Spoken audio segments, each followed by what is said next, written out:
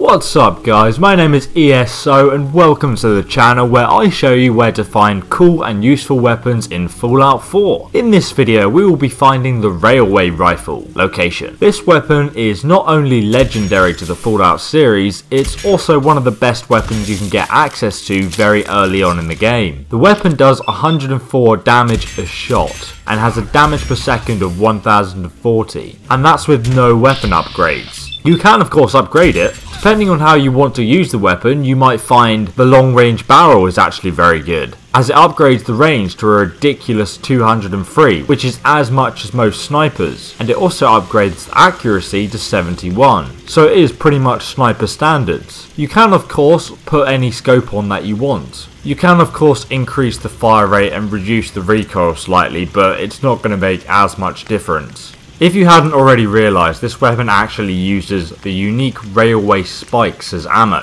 The good thing is that you will find these in random junk containers and scattered across the Commonwealth. Also, quite a few vendors will sell them. So overall it's a very solid gun with a pretty cool concept, and one you should definitely try out. So to find this weapon you will need to travel to Bedford train station. It's south from Sanctuary, where we start the game. Let me show you where it is on the map and then I'll show you the locations around it.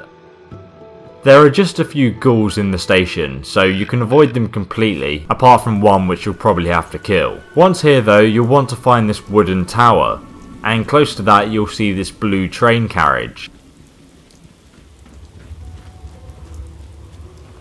If you go inside this train carriage, just head to the end over here, and you'll find the railway rifle along with 20 ammo. I do hope that this guide helped you out. For more useful guides like where to find full combat armor, make sure you check out the video description, or you can just subscribe to the channel for more Fallout 4 guides. Until then, I ESO will see you, loyal subscriber, in the next Fallout 4 video guide.